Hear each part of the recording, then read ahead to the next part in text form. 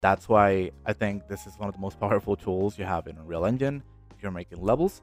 And what you can do is make sure to click the building you just created and go back again to CubeGrid tool right here.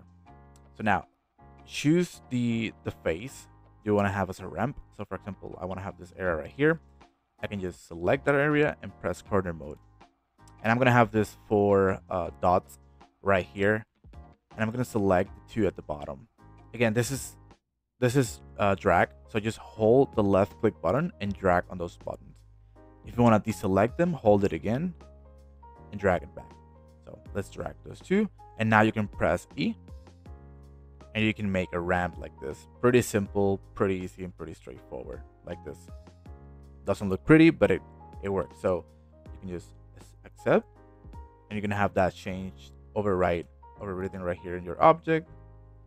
Now I can just go to this floor right here and I can tweak it real quick just to make it a little bit more flexible for me to go there like this.